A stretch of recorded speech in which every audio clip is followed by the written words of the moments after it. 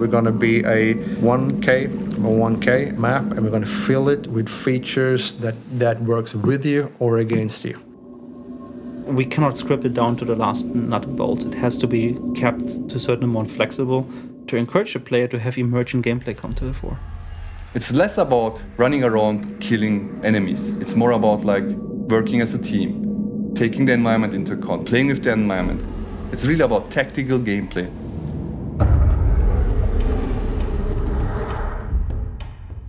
What I've built here is they can take cover behind this card.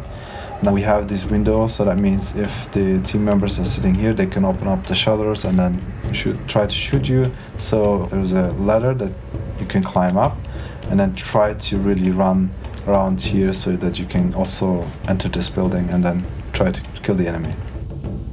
Everything has to make sense. So let's say if you see a door or a gap where you can jump through in a distance, there is definitely a challenge behind it or in front of it. We have these barricaded doors, right? So this means you can only open up from the interior, but now we have little holes in the wall, so that means you can shoot the lock from behind, so it will open up. But if you shoot, it makes noise. Or what you can do is actually you can try to explore the world and then get this sledgehammer or a wooden axe and then try to break through it. We allow you to explore freely. The only thing we can do is we can set the cornerstones. We can give you variables, and then depending on how you change them, other things will be affected by it. It's a very sandbox environment. It's very dynamic. Something we really felt worked well, especially when we were playtesting, was that if you do something in the level and you can give yourself away, that was a really interesting dynamic when people were playing. They would listen out for other players nearby and gunshots or glass being trodden on. Oh, be careful, there are like enemies below us. I call it like player awareness feature. It's like I'm standing here and I'm listening and I'm looking at the world, and what does the world tell me? How you deal with that challenge will reveal or hide your position to other players, right? And we have a lot of those things. Once you open up this gate, you will see all the ravens actually take off. So this already gives a clue to guys inside here. So we'll see all the ravens just flying away, and they also make noise.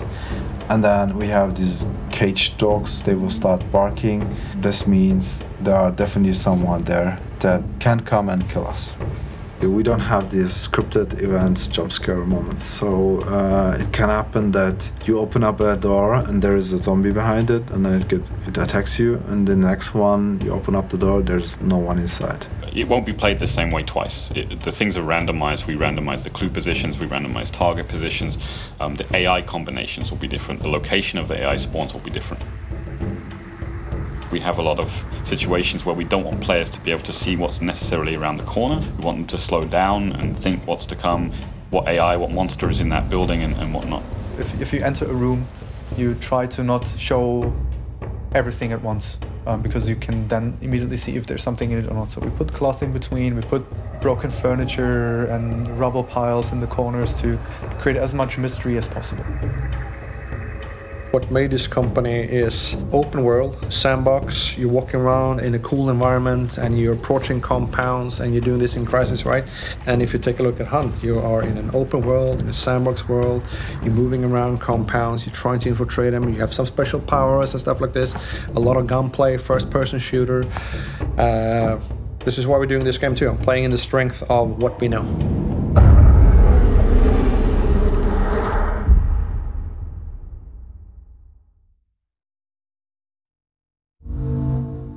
Achieved with CryEngine.